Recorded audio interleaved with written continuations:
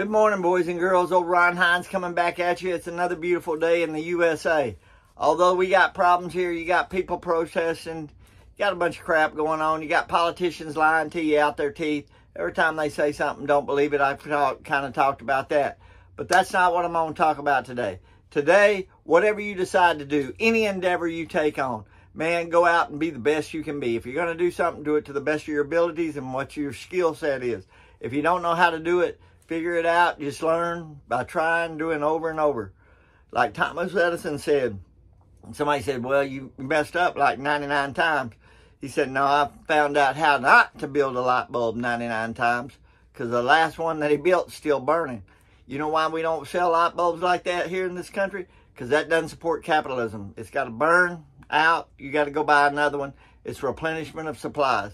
That's why our military is so important. Anyway, got to burn up them resources, baby. Yeah, I bet you ain't never thought about that.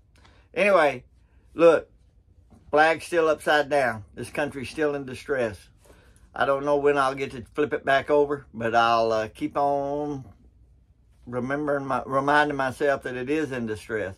So look, when you say your prayers to your Lord and Savior today, be sure to lift up this once great nation with those prayers to your Lord.